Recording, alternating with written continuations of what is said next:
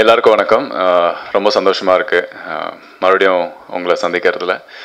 And இன்னொரு விஷயம் நன்றி சொல்லணுன்னா, இந்த படம் ஓரளவுக்கு ஏற்கனவே எல்லாமே பேச ஆரம்பிச்சிட்டாங்க. எல்லாருக்கும் ஒரு நல்ல ரீச் இருக்குது.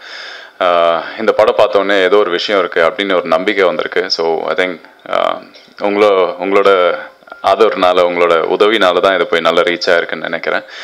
அண்ட் கண்டிப்பாக ஒரு ஏமாற்றம் தரக்கூடிய விஷயமா கண்டிப்பாக இந்த படம் இருக்காது. ஏன்னா உண்மையாகவே இந்த படத்துக்கு வந்து ரொம்ப மெனக்கெட்டிருக்காரு, நிறைய ரிசர்ச் பண்ணியிருக்காரு. கிட்டத்தட்ட பாலாஜி வந்து ஒரு 2 இயர்ஸாக எனக்கு படம் இந்த படம் பண்ணுறதுக்கு முன்னாடி வேறு கதைகள் எனக்கு சொல்லியிருக்காரு. இது பண்ணலாம் ப்ரோ, அது பண்ணலாம் ப்ரோன்னு நிறைய சொல்லியிருக்காரு. ஆனால் திடீர்னு ஒரு பிரேக் எடுத்துகிட்டு இந்த படம் பண்ணலாம் அப்படின்னு வந்தார். அப்போது சரி யோசித்தேன் நான், சரி முடிவு பண்ணியிருக்கான்னா கண்டிப்பாக ஃபஸ்ட்டு படம் பயங்கரமாக பேசப்படணும் அப்படின்ற ஒரு விஷயத்தினால. பட் ஃபஸ்ட்டு கதை, செகண்ட் கதை எல்லாமே வேறு ஜானர்ஸ், நிறைய ஜானர்ஸ் கதை வச்சுருக்காரு. And it's pretty sensible. ஒரு விஷயம் பண்ணுறாருன்னா சும்மா கதை தோணுச்சுன்னு எழுதுறது இல்லை, அந்த கதைக்காக நிறைய விஷயங்கள் வந்து அவர் பண்ணுறாரு. அண்ட் அவர் சொன்னார், பிரதர் இது மாதிரி நம்ம பேசினதெல்லாம் சிங்கிள் ஹீரோ சப்ஜெக்ட், இது ஆனால் நிறைய பேர் இருப்பாங்க இதில், பரவாயில்ல அப்படின்னு. நான் சொன்னேன், கதை தாங்க ஹீரோலாம் செகண்டரி தான் அப்படின்னு. So it was wonderful that he opted me. மறுபடியும் வந்துச்சு என்னை கூப்பிட்டு இந்த வாய்ப்பு கொடுத்ததுக்கு தேங்க்யூ பாலாஜி. அண்ட் கண்டிப்பாக இந்த படம் நான் விஷ் பண்ணவே விரும்பல. கண்டிப்பாக இந்த படம் பெரிய ரீச்சாக உங்களுக்கு ஒரு பெரிய ஒரு டேகாக இருக்கும், பஞ்சராக்ஷரம் பாலாஜி அப்படின்ற ஒரு விஷயம் கண்டிப்பாக உங்களுக்கு கிடைக்கும். அண்ட் அப்பா ரொம்ப நன்றி, எங்களை நம்பி இப்படி ஒரு பெரிய விஷயத்த பண்ணியிருக்கீங்க. Thank you so much. அண்ட் என்னோட கோஸ்டார்ஸ் பற்றி சொல்லியே ஆகணும். ஏன்னா இது வரைக்கும் கதை திரைக்கதை வசனமேக்கம், தாயம், பயமாக இருக்குது, பொதுநலன் கருதி, அதுக்கப்புறம் மிஸ்டர் சந்திரமௌலியில் வில்லனா, அதுக்கப்புறம் தேவ்ல ஒரு கெஸ்ட் ரோலா, தொடர்ந்து இப்போது நிறைய படங்கள் வந்துட்டுருக்கு. இதே 27ஆம் தேதி அன்னைக்கு இன்னொரு படமும் எனக்கு ரிலீஸ் ஆகுது, நான் அவளை சந்தித்த போது. இது தொடர்ந்து இப்போது இரும்பு மனிதன், அப்புறம் வெப் சீரிஸ் நிறைய பண்ணிகிட்ருக்கேன். ஆனால் இது வரைக்கும் எந்த டீமுமே இவங்கள மாதிரி எனக்கு ஒரு நட்பு அமைஞ்சதே கிடையாது. So thanks to the whole team. ஒரு ஃபேமிலியாகவே மாறிட்டோம். ஃப்ரெண்ட்ஷிப்ன்றதோட எல்லா ஆக்டர்ஸ்ன்றதால அடிக்கடி மீட் பண்ண மாட்டோம். ஆனால் எப்போ மீட் பண்ணாலுமே அந்த ஒற்றுமை இன்னைக்கு வரைக்குமே நல்லா இருக்குது. எங்கள் செட்டில் வந்து இப்போ Madhushalini is a senior most artist. எங்களுக்கு கம்பேர் பண்ணும்போது அவங்க எக்ஸ்பீரியன்ஸ் அதிகம். அதுக்கப்புறம் கோகுல், நான், அஸ்வின் எல்லாம் கிட்டத்தட்ட ஒரு கேட்டகரியில் தான் இருந்திருக்கோம். சனா is like the youngest of us, like ரொம்ப செல்ல குட்டி. அது ரொம்ப அழகான ஒரு டீம். ரொம்ப இதில் எப்படி ஒரு க்ளீனான ஒரு நட்பு இருக்கும், அந்த உண்மையாகவே இந்த படம் இருக்கும்போது டைரக்ஷன் டீம்லேருந்து, டெக்னிக்கல் டீம்லேருந்து எல்லாருமே ஒரு பயங்கர எனர்ஜெட்டிக், எல்லாருக்குமே ஒரு பாசிட்டிவ். இந்த படம் மட்டும் இல்லை, அந்த டீமே அப்படி தான் இருந்தாங்க. எல்லாருக்குமே ஒரு நல்ல எண்ணங்கள், நல்ல ஷேர் பண்ணிட்டு இருந்தாங்க. ஒருத்தரும் யாருக்குமே ஈகோ இல்லாத விஷயங்கள். சண்டை போட்டாலுமே எப்படி ஃப்ரெண்ட்ஸ் சண்டை போட்டுப்போமோ அங்கேயே பேசி அப்பயே முடிஞ்சிடும் அந்த சண்டையும். எந்த சினிமாவில் ஷூட்டிங்கில் சண்டை நடக்காமல் வந்திருக்கு, ஆர்டிஸ்ட்குள்ளே வந்ததில்லை. மேபி நிறைய கோஆர்டினேஷன் நடக்கும்போது நிறைய பிரச்சனைகள் வரும். ஸோ பெருசாலாம் எதுவுமே பண்ணதில்லை. ஆனால் ஃப்ரெண்ட்ஸ்குள்ளே என்ன விஷயம் நடக்குமோ அதே மாதிரி தான் இருந்தது. So I am really thankful to have met such people in my life. அதுவும் ஒரு சினிமாவில் மோஸ்ட்லி நட்பு தொடரவே தொடராது. கண்டிப்பாக இந்த படத்தில் அது பிரேக் பண்ணுன்னு நான் நம்புகிறேன். அண்ட் இந்த படத்தை பற்றி சொல்லணும்னா ரொம்ப நிறைய விஷயங்கள் இருக்குது. சொல்லணும்னா பேசிகிட்டே இருக்கலாம் இந்த படத்தை பற்றி. ஒரு பெரிய ஒரு பிஹெச்டி பண்ணால் எப்படி இருக்கும், ஒரு பேப்பர், ஒரு தீசிஸ், அது மாதிரி விஷயங்கள் பண்ணியிருக்காரு. எந்த ஜானர்லேயும் நீங்கள் இந்த படத்தை வந்து நீங்கள் ஃபோக்கஸ் பண்ண முடியாது. ஏன்னா that's every thing. Like adventure சொல்லலாம், சஸ்பென்ஸ் சொல்லலாம், சூப்பர் நேச்சுரல் சொல்லலாம், எதோ நான் சொல்லிட்டே போகலாம். இட்ஸ் வண்டர்ஃபுல் ட்ரெண்ட் செட்டராக இருக்க போகுது இந்த வருஷம். கண்டிப்பாக எந்த படம் வித்தியாசமாக ஒரு புது ட்ரை பயங்கரமாக இருக்குது அப்படின்னு பார்த்தீங்கன்னா கண்டிப்பாக இந்த படம் வந்து அதில் பேர் வாங்க நான் நம்புகிறேன். என்னோட கேரக்டரைசேஷன் ரொம்ப அழகான கேரக்டரைசேஷன். அந்த 2 வருஷம் ட்ராவல் பண்ணதில் என்னை அப்சர்வ் பண்ணி அந்த கேரக்டர் எனக்கு கொடுத்துருக்காரு பாலாஜி. இதில் வந்து வானத்துக்கு எப்படி ஒரு எல்லை இல்லையோ அது மாதிரி ஒரு கேரக்டரைசேஷன். ஒரு ஃப்ரீ ஸ்பிரிட். இதுக்குன்னு ஒரு அழகான பைக் புல்லட்டை வந்து கஸ்டமைஸ் பண்ணியிருந்தோம் இந்த படத்தில். அதில் ஒரு மேனுவல் காம்பஸ் இருக்கும், அப்படி தட்டி விட்டா சர்ன்னு சுற்றி எங்கேயாவது நிற்கும். அதோட பாதையில் நான் போக ஆரம்பிச்சிருவேன். So there's no destination as such. அந்த ஜேர்னியே ஒரு அழகான அனுபவமாக எடுத்துகிட்டு சுற்றுற ஒரு ஆள். ஆனால் ஏன் இப்படியே ஒரு லைஃப்பை நான் சூஸ் பண்ணியிருக்கேன்னு சொல்லி அதுக்கு ஒரு ஜஸ்டிஃபிகேஷனும் கொடுத்துருப்பார். ஸோ எல்லா கேரக்டரைசேஷனுக்கும் சம்திங் இம்பார்ட்டன்ட். லைக் அதனால சொல்கிறேன், இந்த படம் யார் வேணாலும் ரிலேட் பண்ணிக்கலாம். எந்த ஏஜ் கேட்டகரி இருந்தாலுமே, இல்லைனா எந்த கல்ச்சர் பீப்புள் இருந்தாலுமே கண்டிப்பாக இந்த படத்தை ரிலேட் பண்ணிங்கன்னா. அண்ட் பேர் மட்டும்தான் பஞ்சராக்ஷரம், பயங்கரமாக இத்திகாச படம் மாதிரி இருக்கும். ஆனால் it's all new gen new எரா movie. It's gonna be a trend செட்டர். And இந்த படத்தில் பார்த்தீங்கன்னா எல்லாமே அப்க்ரோயிங், லைக் மேலே வளர்ந்துட்டு வரக்கூடிய டெக்னீஷியன்ஸ், ஆக்டர்ஸ் எல்லாமே இருக்காங்க. ஆனால் இந்த படம் மட்டும் இல்லை, எல்லாமே வளர்ந்து வரக்கூடிய ஆர்டிஸ்ட்டும் சரி, டெக்னீஷியனும் சரி, எப்பயுமே அவங்க பெஸ்ட்டாக கொடுக்கணும்னு நினைப்பாங்க. ஏன்னா பயங்கர போட்டி, இப்போ பயங்கர போட்டி. அதனால தான் பிரசாந்த் சொன்னார், இது மாதிரி எதையும் விடுறதா இல்லை, எல்லாத்தையும் பண்ணிட்டு இருக்காரு. அப்படின்ற போது கண்டிப்பாக being an artist and from where I am அப்படின்ற விஷயம் எனக்கு தெரியும். ஆனால் ஒரு வாய்ப்பும் இப்போ எவ்வளோ பெருசாக தெரியுதுன்னா, நான் அந்த வாய்ப்பெலாம் தேடிட்டு இருக்கும்போது கிடைக்காத போது இருந்த ஆதங்கம் வந்து எல்லாத்தையும் இப்போ நான் கொட்டிட்டு இருக்கேன். எதையும் விடுறதில்ல, வாங்க வாங்க எல்லாம் வாங்க எல்லாம் வாங்க, என்னால் முடிஞ்ச வரைக்கும் எல்லாமே பண்ணுறேன். ஸோ அதே மாதிரி தான் இந்த டீமில் எல்லாருமே ரொம்ப மெனக்கெட்டுருக்காங்க. ஸோ இந்த ப்ராஜெக்ட் அவங்களுக்கு வந்து பெஸ்ட்டாக பேசப்படணும் அப்படின்றதுக்காக போட்டி போட்டுட்டு அதை பெஸ்ட்டாக பண்ணியிருக்காங்க. டிஓபிலேருந்து, மியூசிஷியன்லேருந்து, எடிட்டர்லேருந்து, ஸ்டண்ட் மாஸ்டர்லேருந்து, எல்லாருமே ஆர்ட் டைரக்டர்லேருந்து எல்லாருமே வந்து ரொம்ப அழகாக அவங்களோட இன்புட்ஸ் கொடுத்துருக்காங்க. And we are lucky to get such wonderful team. And ஸ்கிரிப்டுக்கு மட்டும் அவர் வந்து ரிசர்ச் பண்ணல, இந்த ப்ராஜெக்ட் காஸ்டிங்லேருந்து டீம்லேருந்து உருவாக்குறதுக்கே ரொம்ப கஷ்டப்பட்டுருக்காரு Balaji. And S, I think இதுக்கு மேலே பேசணுன்னா நிறைய பேசிகிட்டே இருக்கலாம். தொடர்ந்து இதே மாதிரி சப்போர்ட் பண்ணுங்கள். அண்ட் ப்ளீஸ், இந்த படம் நல்ல படம், நல்ல விதமாக போய் ரீச் ஆகணும்.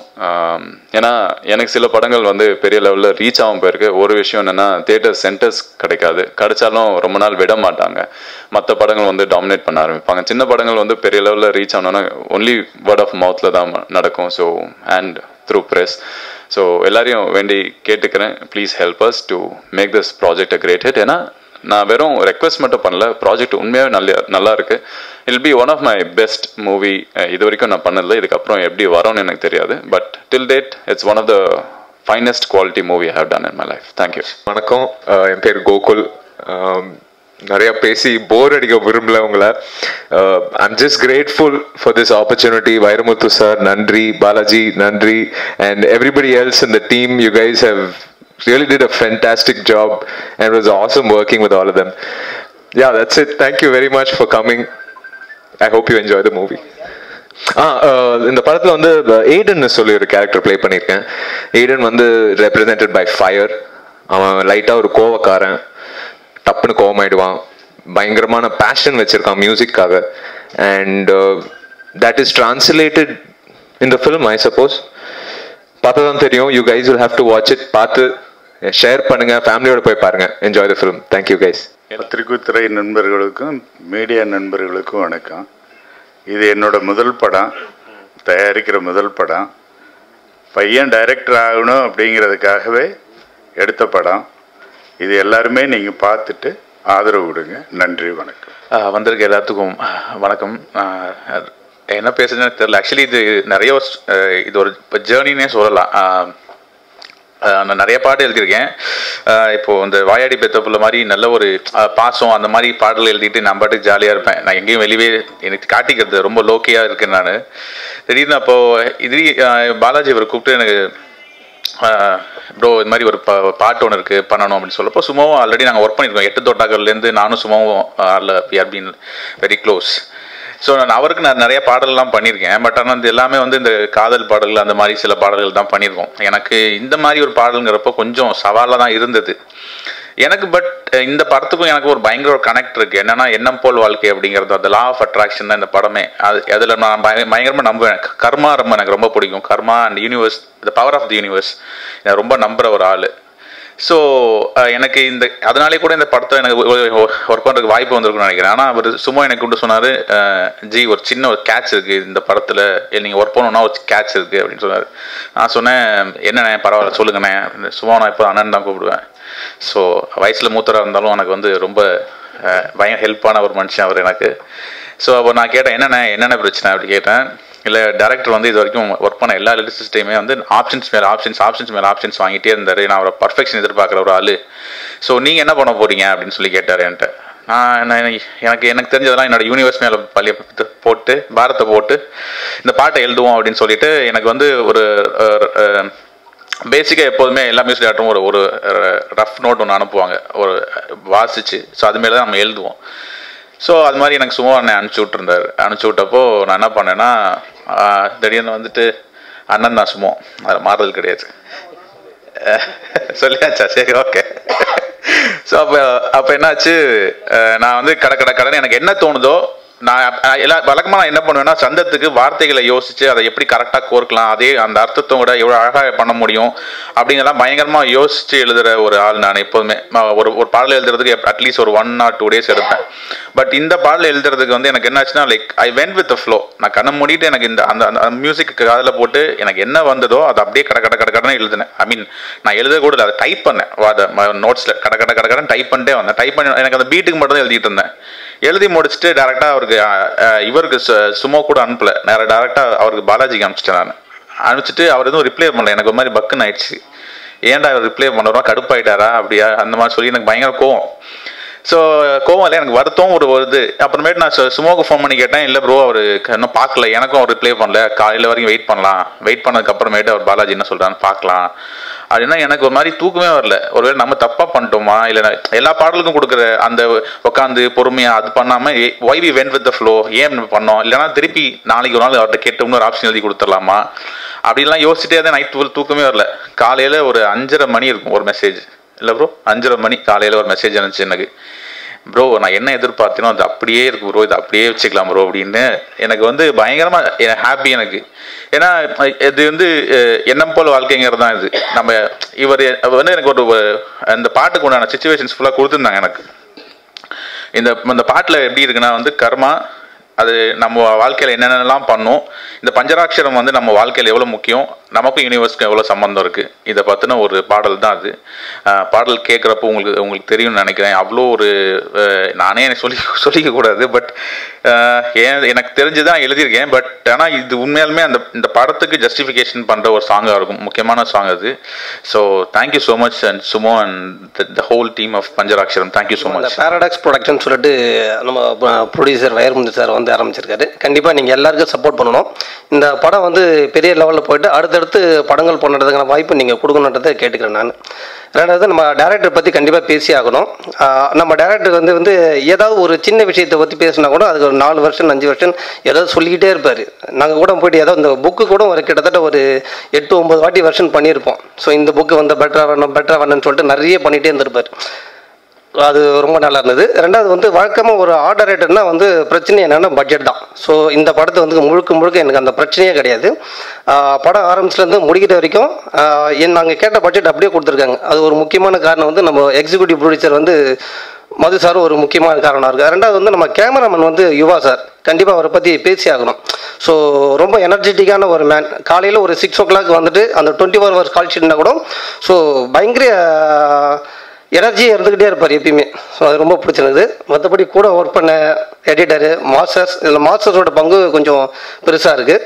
ஸோ ஆர்டிஸ்ட் எல்லாருக்கும் நன்றி, வணக்கம். ஃபஸ்ட்டு வந்து நான் சின்ன ரோல் தான் பண்ணிக்கிட்டு இருந்தேன். பட் ஃபஸ்ட் டைம் வந்து பாலாஜி சார் வந்து எனக்கு இந்த படத்தில் வந்து வில்லன் ரோல் கொடுத்துருக்காரு. ரொம்ப சந்தோஷமாக இருக்குது. ஆக்சுவலி இந்த படத்துக்குள்ள நான் எப்படி வந்தேங்கிறத சொல்கிறேன். ஃபஸ்ட் ஆடிஷன் எப்பயும் போல் இன்விடேஷன் வந்து ஆடிஷன் நான் போனேன். கீழே மது சார் தான் பார்த்தேன். பார்த்துட்டு மேலே போய் டேரக்டர் சாரை பாருங்கன்னாங்க. ஒரு ஆடிஷனில் ஃபஸ்ட் டைம் நான் டேரக்டரை பார்த்தது இந்த ஆடிஷன் தான். எப்போயுமே ஏடிஸ் தான் எடுப்பாங்க. ஆடிஷனில் வந்து சார் பார்த்துட்டு சில டைலாக்ஸ் கொடுத்துட்டு இதை பண்ணுங்கன்னு சொன்னாங்க. நான் பண்ணேன். டேரக்டர் சார் வந்து ஒரு மாதிரி சிரிச்சார். அந்த ஸ்மைல்லே தெரிஞ்சு ஓகே ஏதோ பண்ணியிருக்கோம் அப்படின்னு. சரி ஓகே இப்போ உங்கள் ஃபிசிக் பார்க்கணும், ஸோ உங்கள் ஃபிசிக் காட்ட முடியும் கேட்டாங்க. நான் உடனே ஷர்ட்டை கழட்டி ஃபிசிக் காமிச்சேன். ஓகே இந்த ஃபிசிக் பேர் பாடியில் இந்த டைலாக் பேசி காமிச்சோன்னு சொன்னாங்க. சார் அப்படியே சார் ஓகே சார் அப்படின்னு சொல்லிட்டு பேர் பாடியில் நான் டைலாக் பேசி காமிச்சேன். உடனே சூப்பர் நல்லா பண்ணுறீங்க அப்படின்னு சொன்னாங்க. வாழ்க்கையில் நான் எவ்வளோ ஆடிஷன்ஸ் பண்ணியிருக்கேன், எவ்வளோ செலக்ட் ஆகிருக்கேன், எவ்வளோ ரிஜெக்ட் ஆகிருக்கேன். ஆனால் இவர் செலக்டட்னு சொல்லிட்டு ஆடிஷன்லேயே சொன்னதுன்னா அது பாலாஜி சார் மட்டும்தான். ஏன்னா நீங்கள் செலக்ட்னு ஒரு 1.5 மாதம் 2 மாதங்கள் தான் சொல்லுவாங்க. இவர் ரிஜெக்ட்னு சொல்லிட்டு இது சொல்லாமையே இருந்திருக்காங்க, சொல்லியிருக்கவும் செஞ்சுருக்காங்க. பட் ஆனால் அந்த ரூம்குள்ளேயே அந்த 4 செவத்துக்குள்ளேயே நீங்கள் தான் அந்த படத்தோட வில்லன் அப்படின்னு பாலாஜி சார் சொன்னார். ரொம்ப நன்றி சார் என்னை செலக்ட் பண்ணதுக்கு. ஏன்னா சார் வந்து ரொம்ப டேலண்டட். அவரோட டேலண்ட் பற்றி பேசுகிறதுக்கு எனக்கு வந்து அருகதை இல்லை, அந்தளவுக்கு எனக்கு ஒன்றும் தெரியாது. பட் ஆனால் இவ்வளோ பெரிய ஒரு க்ரூ நம்ம சந்தோஷ் சார் இருக்கார், கோகுல் பிரதர் இருக்காங்க, சனா, அப்புறம் மதுஷாலினி, இந்த மாதிரி ஒரு சீனியர் க்ரூவில் இவ்வளோ படம் நிறையா படம் பண்ண ஒரு இடத்துல இப்போ சின்ன சின்ன ரோல் பண்ணிக்கிட்டு இருக்கேன். எனக்கு வந்து இவ்வளோ பெரிய ஒரு லீட் ரோல், ஒரு லீட் வில்லன் ரோல் கொடுத்து என் கையால் அடி வாங்கி பல ரத்தம் சிந்த வச்சாங்க. அதுக்கெலாம் ரொம்ப நன்றி சார். அப்புறம் வைரமுத்து சார் ரொம்ப ரொம்ப தேங்க்ஸ் சார்.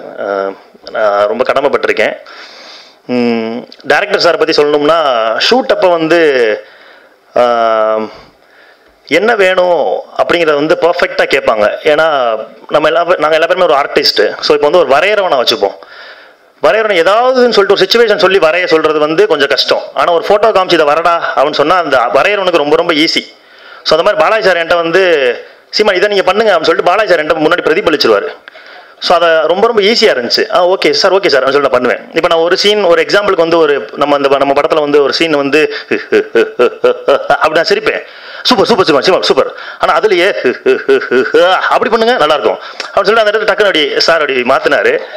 உடனே சார் ஓகே சார் அப்படின்னு சொல்லிட்டு உடனே சார் கேட்குறேன், நான் திருப்பி அதே மாதிரி பண்ணுவேன். அந்த மாதிரி சின்ன சின்ன மீட்டர் எமோஷன், என்னென்ன எமோஷன் நீங்கள் கேரி பண்ணணும் அப்படிங்கிறத வந்து சார் அந்த இடத்துல வந்து சொல்லுவாங்க. அது ரொம்ப ரொம்ப ஈஸியாக புரிஞ்சுக்கிற மாதிரி சொல்லுவாங்க. ஏன்னா புரிஞ்சுக்கக்கூடிய சக்தி அது எனக்கு இருக்கணும். பட் எனக்கு இல்லைனாலுமே சரி உன் சக்திக்கு இறங்கி நான் சொல்லித்தரேன்னு சொல்லிட்டு இறங்கி நம்மளுக்கு சொல்லிக் கொடுப்பாங்க. அதை நல்லா பண்ணியிருக்கேன்னு நான் நம்புகிறேன். ஏன்னா சார் வந்து ஒரு அப்ரிஷியேட்டாக இருக்கட்டும், இல்லை நல்லா இல்லை அப்படிங்கிறத எல்லாமே ஸ்பாட்லேயே சொல்லிடுவாங்க. ஸோ நான் நிறைய அப்ரிஷியேஷன் தான் வாங்கியிருக்கேன். ரொம்ப ரொம்ப தேங்க்ஸ் சார். படம் ரொம்ப நல்லா வந்திருக்கு.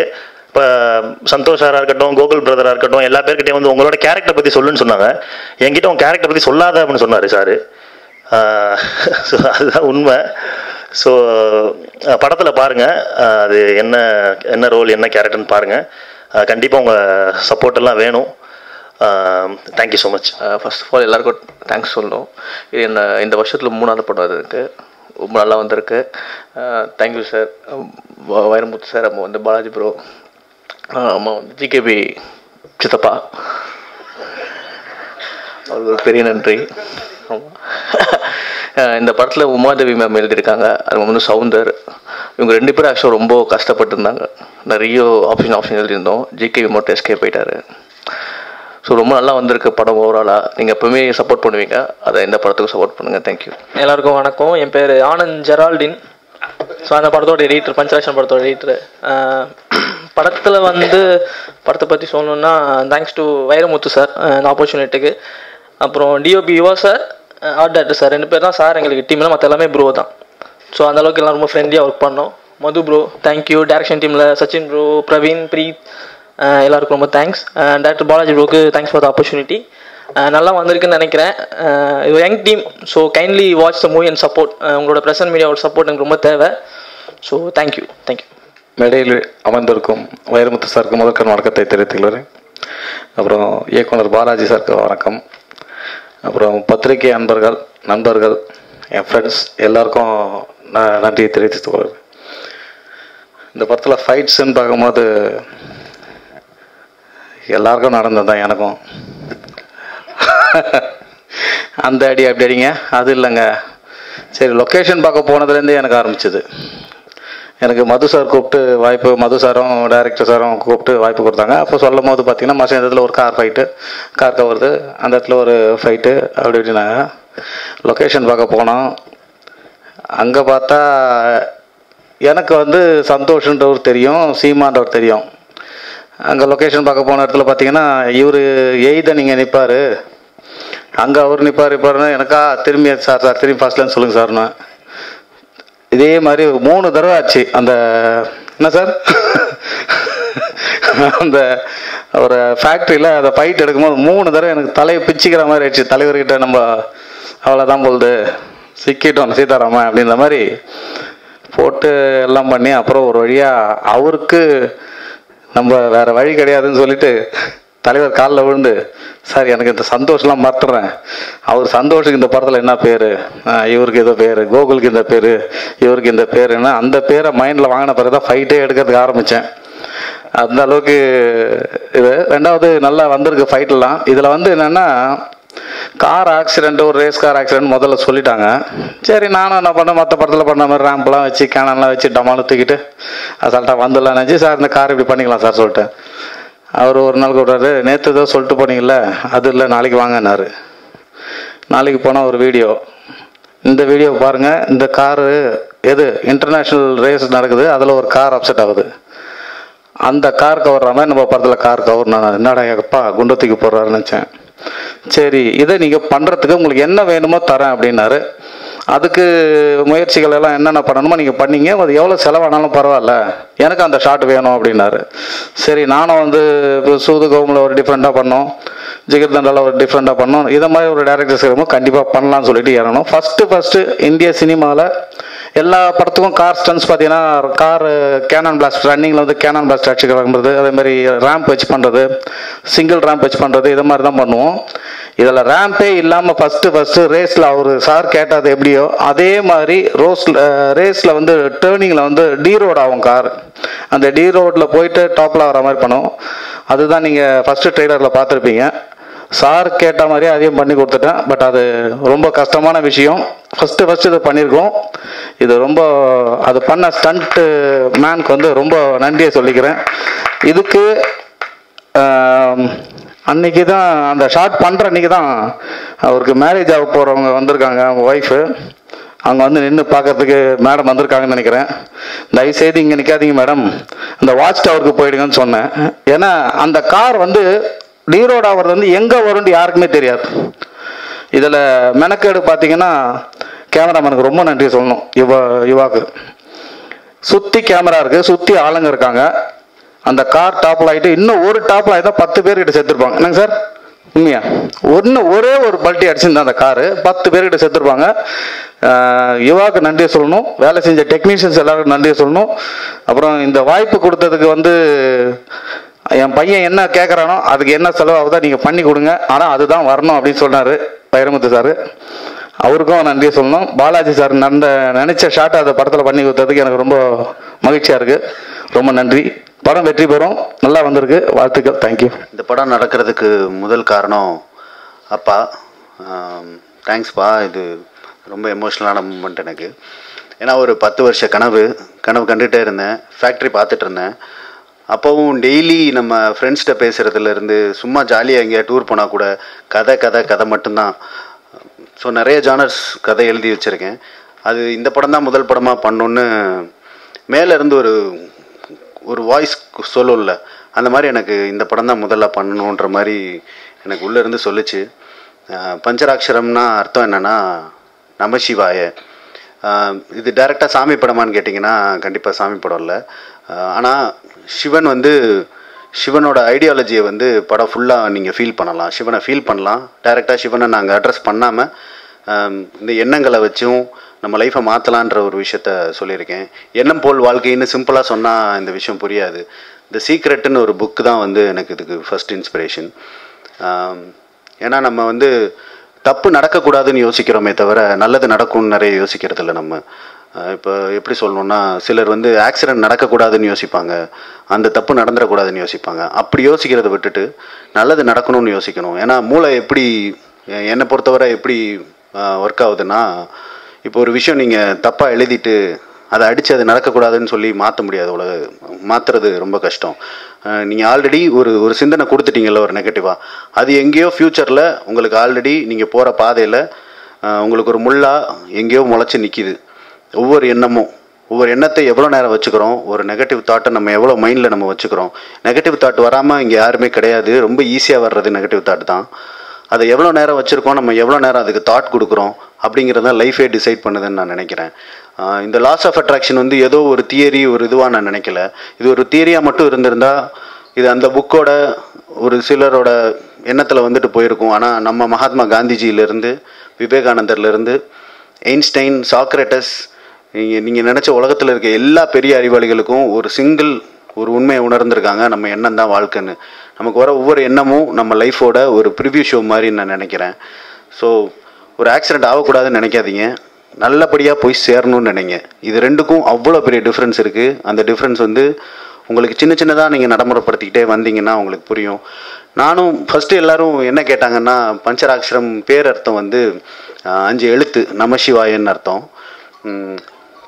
ஏன் இவ்வளோ இவ்வளவு காம்ப்ளெக்ஸ்லாம் இல்லை. ஏன்னா நான் அப்படி தான் நினச்சிட்டு இருந்தேன். நானும் இது ஒரு கிளாஸ் ஆஃப் ஆடியன்ஸ்க்கு மட்டும்தான் போய் சேரணும்னு நினச்சிட்டு இருந்தேன். அப்புறம் ஒரு 12 வயசு பையன் ஒருத்தன் என் ஃப்ரெண்டோட தம்பி படம் பார்த்துட்டு அவன் ஒரு விஷயம் சொன்னான். ஆமாண்ணா, நான் என்றைக்கெல்லாம் காலையில் மூட் அப்செட்டாக ஸ்கூலுக்கு போகிறனோ அன்றைக்கெலாம் எனக்கு நான் டீச்சர்கிட்ட மாட்டுறேன், ஏதாவது தப்பாக நடக்குதுன்னா என்னை கேலி பண்ணுறாங்க என் ஃப்ரெண்ட்ஸ் எல்லாம். அதே நேரத்தில் ஒரு பாசிட்டிவ் தாட்டாக அதை பற்றி நான் ஒரு வாரம் நினைக்காம இருந்தேன்னா சுற்றி இருக்க பசங்களோட செயல்பாடெலாம் மாறுது. இது எனக்கு ரொம்ப ஆச்சரியமாக இருந்துச்சு. ஃபஸ்ட்டு ஆக்சுவலாக நாங்கள் ஒரு கேம் ஒன்று விளாடுவோம். நாங்கள் ஃப்ரெண்ட்ஸ்லாம் சேர்ந்து ஒரு புக் எடுத்து அந்த புக்கில் ஒரு பர்டிகுலர் பேராகிராஃபை படித்து அது சுச்சுவேஷன் நம்ம லைஃப்பில் நடந்தால் எப்படி இருக்குன்னு பேசிப்போம். இதை ட்ரை பண்ணி பாருங்கள், இது ஒரு ஜாலியான கேம். அப்படி பண்ணிகிட்டு இருக்கும்போது ஒரு பையனுக்கு ஒரு விஷயம் படித்தான், அது அவனுக்கு நடந்துடுச்சு. ஒரு மாதத்துக்குள்ளேயே நடந்துச்சு.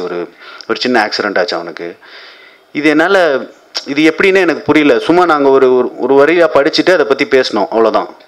அது எப்படி அது ஒரு வாழ்க்கையில் நடக்கும். அப்போ ஒவ்வொரு எண்ணமும் எங்கேயோ நம்மளுக்கு ரிஃப்ளெக்ட் பண்ணுதுங்கிறது எனக்கு அங்கேருந்து ஆரம்பிச்சது. இப்போ ஒரு ஜோசியக்காரர்கிட்ட போகிறோம், அவர் ஒரு கரெக்டாக ப்ரெடிக்ட் பண்ணுற நல்ல ஜோசியக்காரர். ஏன்னா ஆஸ்ட்ராலஜியில் எனக்கு நம்பிக்கை இருக்குது, ஆனால் அந்த கலையை கரெக்டாக படித்தவங்க எவ்வளோ பேர்னு எனக்கு தெரியல. ஸோ கரெக்டாக கணிக்காமல் இருந்தாலும் உங்கள் மைண்டில் உங்க கூட இருக்கவங்க நெகட்டிவாக ஒருத்தர் பேசிகிட்டே இருந்தால் நெகட்டிவாக நடக்கும் பாருங்கள். இல்லை, என் ஃப்ரெண்டு ஒருத்தன் வந்து சிக்னலில் போலீஸ்கிட்ட மாட்டிடுவோன்னு பயந்துகிட்டே வருவான். அவன் கூட போனால் நான் எப்போவுமே மாட்டுவேன்.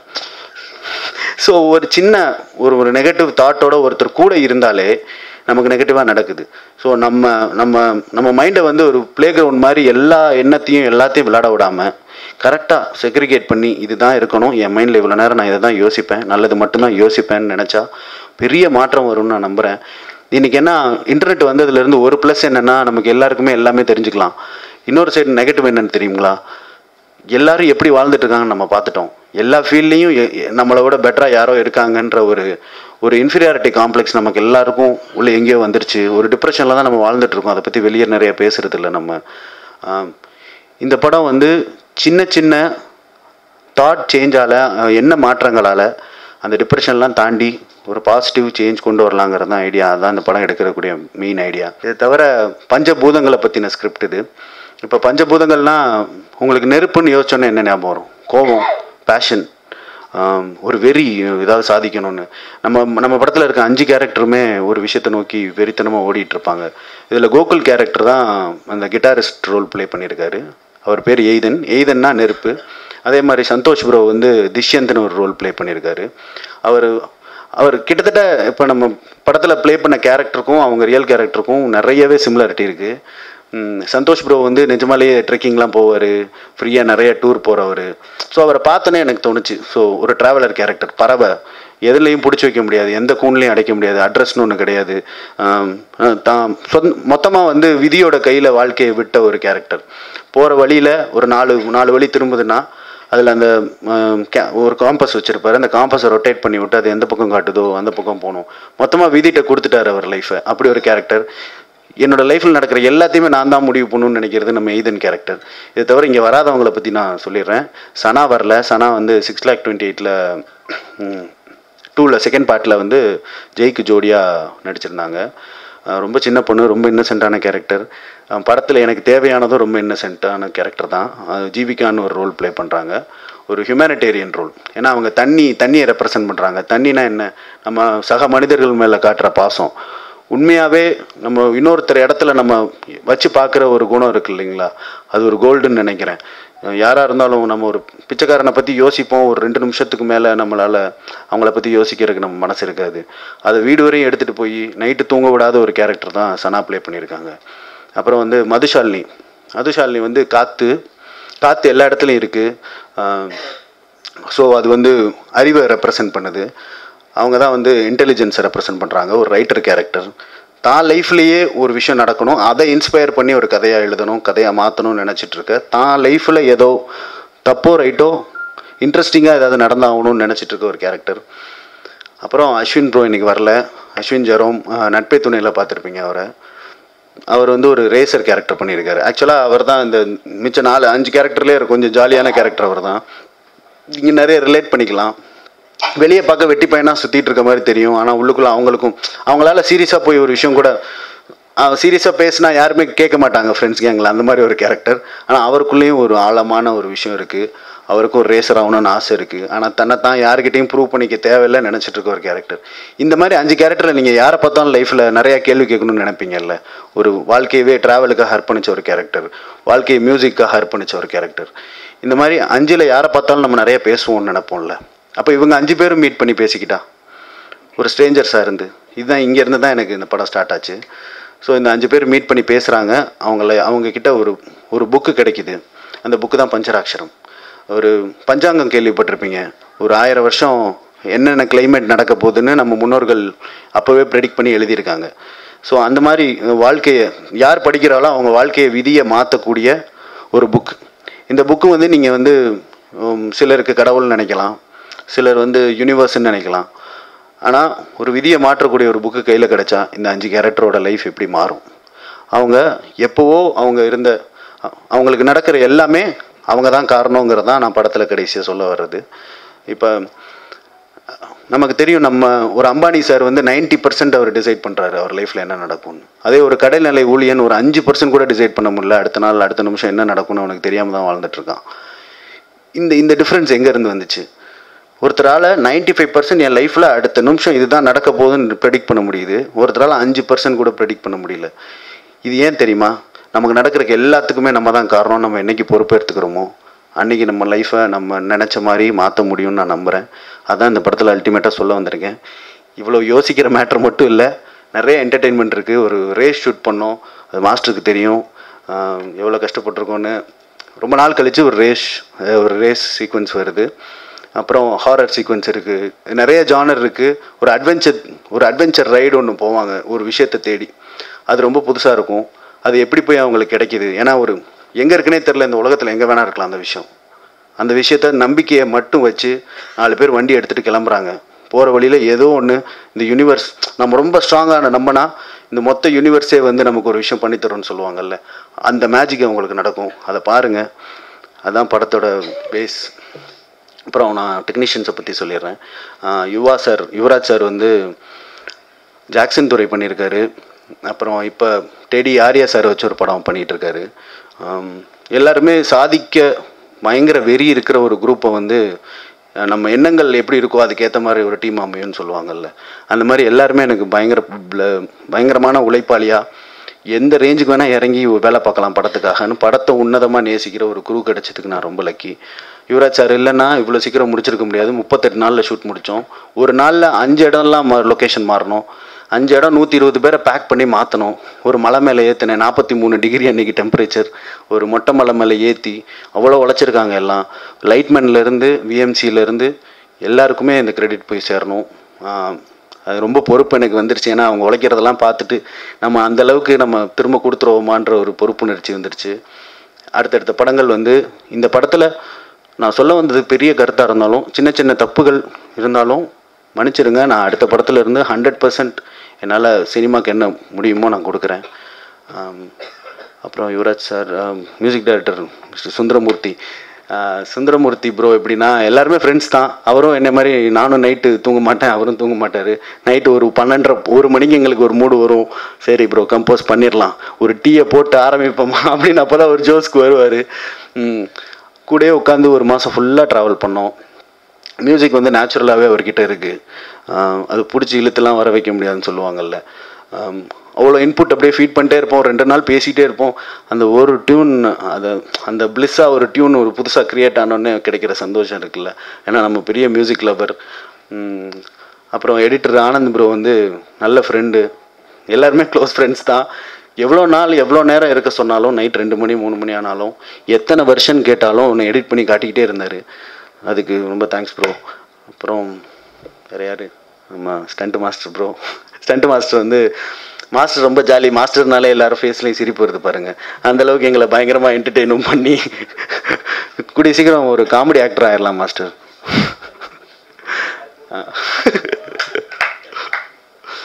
வேறு யாரை விட்டுட்டேன்னா சீமான் ப்ரோ வந்து மதுரை தான்.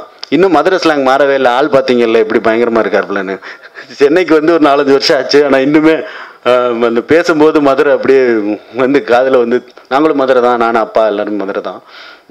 பார்த்தோன்னே தெரிஞ்சிச்சு ஒரு ஃபயர் இருக்குன்னு. ஏன்னா அந்த நிற்கிற தோரணை, ஒரு டேரக்டருக்கு என்ன மரியாதை கொடுக்குறது, இது எல்லாமே வேறு லெவலில் இருந்துச்சு. புரிஞ்சுக்கிட்டு பயங்கரமான ஒரு ரோல் பண்ணியிருக்காரு. அவர் ரோல் தான் சர்ப்ரைஸ் படத்தில், கண்டிப்பாக பாருங்கள். வேறு யாருமா? அசிஸ்டன்ட் டைரக்டர்ஸ் இல்லாமல் இப்போ நான் இல்லை. என் அசிஸ்டன்ட் டைரக்டர்ஸ் வந்து எனக்கு தம்பி, பிரதர், ஃப்ரெண்ட் எல்லாமே அவங்க தான். பெரிய ஒரு ஜேர்னிக்காக அவங்கள ரெடி பண்ணிகிட்ருக்கேன். இந்த படத்தோட முடிய போகிறதில்ல. இதுக்கப்புறம் ஒவ்வொரு ஜானர்லேயும் நிறைய பண்ண போகிறோம். சோஷியலாக மக்களுக்கு போய் சேர்க்குற, நீங்கள் ஜேர்னலிஸ்ட், உங்களால் முடியாதில்லை, நீங்களும் நாங்கள் 2 பவர் டைரக்ஷனும், இது cinema and journalism is 2 most powerful things in the world. அது கரெக்டான விஷயத்துக்கு கை சேர்ந்துச்சுன்னா என்ன வேணாலும் சாதிக்கலாம்னு நான் நினைக்கிறேன். என்னோடய அசிஸ்டன்ட் டைரக்டர்ஸ் நேம் பண்ணிடுறேன். பிரவீன் வந்து எனக்கு 4 வருஷமாக என் கூட இருக்கான். கிட்டத்தட்ட ஒரு 15 ஸ்கிரிப்டு வரையும் ஒர்க் பண்ணியிருக்கோம். எல்லா ஸ்கிரிப்டும் தெரியும், ஒரு 20-25 ஸ்கிரிப்ட் தெரியும் அவனுக்கு. அப்புறம் சச்சின் வந்து பயங்கர அறிவாளி, எல்லாத்த பற்றியும் சொல்லுவான். இன்ஃபர்மேஷன் ஒரு கூகுள்னு சொல்லுவோம் எங்கள் டீமில். அப்புறம் நம்ம பிரீத் சார், பிரீத் என் நண்பன், அங்கே பிஎஸ்ஜியில் இன்ஜினியரிங் ஒன்றா தான் படித்தோம். அவனும் கால் சென்டரில் வேலை பார்த்துட்டு இருந்தான். எங்கேயோ என் சோல் தொலைஞ்சு போச்சு மச்சான். ஒரு 5 வருஷமாக கால் எடுத்து பேசி நான் யாருன்னு நான் தொலைஞ்சிட்டேன் அப்படின்னு ஒரு நாள் சொன்னான். வாடா, சினிமா உனக்கு திரும்ப, நீ இழந்த அந்த சோலை உனக்கு திரும்ப கொடுக்கும்னு சொல்லி கூப்பிட்டா வந்துட்டான். அப்புறம் நம்ம எக்ஸிக்யூட்டிவ் ப்ரொடியூசர் மிஸ்டர் மது ப்ரோ, நிறையா தப்பு பண்ணி கற்றுக்கிட்டோம் சினிமாவை இப்போ ஒரு வழியாக. இப்போ அடுத்த படம் பண்ணால் இந்த படத்தில் உள்ள எக்ஸ்பீரியன்ஸ் வச்சு நிறையவே பண்ணுவோன்னு நம்பிக்கை இருக்குது. எவ்வளோ திட்டினாலும் கோவப்பட்டாலும் இன்னும் கடைசி வரையும் கூட வருவார் மது ப்ரோ. வேறு யார் ப்ரோ? ராமகிருஷ்ணனும் என் ஃப்ரெண்டு, காலேஜில் இருந்து ஸ்கூலில் இருந்த ஃப்ரெண்டு. அவனும் இப்போ சினிமாவுக்கு வந்துட்டான். என்னை சுற்றி நிறைய சினிமா லவர்ஸ் என் கூட எப்போவுமே இருந்துகிட்டே இருந்தாங்க. ஸோ எல்லோரும் சேர்ந்து ஒரு பயணம் போகலாமா, அதுதான் மெயினாக அப்பா ப்ரொடியூஸ் பண்ண சொன்னதுக்கு ஒரு ரீசன். ஏன்னா நம்மளை நம்பி நிறைய பேர் இருக்காங்க, நம்ம கூட இன்னும் வெயிட் பண்ணலாம். ஏன்னா நான் ஒரு 5 வருஷம் தீவிரமாக ஏறாத ப்ரொடக்ஷன் ஆஃபீஸ் இல்லை. இது எப்போ நடக்கும்னு எனக்கு தெரியல கரெக்டாக. ஆனால் நான் எப்போவுமே விட்டுட்டு போகிறதா இல்லை. எப்போ நடந்திருந்தாலும் அந்த சினிமாவில் தான் இருந்திருப்பேன். இன்னும் 2-3 வருஷத்தில் கண்டிப்பாக வேறு ப்ரொடியூசர் பிடிச்சா ஆரம்பிச்சிருக்கலாம். பட் நம்மளை நம்பி இவ்வளோ பேர் இருக்காங்க. இந்த பயணம் சீக்கிரமாக ஆரம்பித்தா இன்னும் நிறைய விஷயம் பண்ணலான்றதுக்காக தான் சொந்த ப்ரொடக்ஷனில் இறங்குனது. ஸோ டிசம்பர் 27 படம் ரிலீஸ் ஆகுது. நீங்கள் எழுத போகிறதில்ல, இந்த படத்தோட விதியை மாற்றலாம். கண்டென்ட் பேஸ் படம், ஒரு adventurous thriller, super natural psychological adventurous thriller படம். ஓவராலாக ஒரு த்ரில்லர், நிறைய கண்டென்ட் இருக்கிற ஒரு த்ரில்லர். கண்டிப்பாக சப்போர்ட் பண்ணுங்கள். 27 பார்த்து உங்கள் ஃப்ரெண்ட்ஸ், ஃபேமிலி எல்லாரையும் கூப்பிட்டு போங்க. தேங்க்யூ.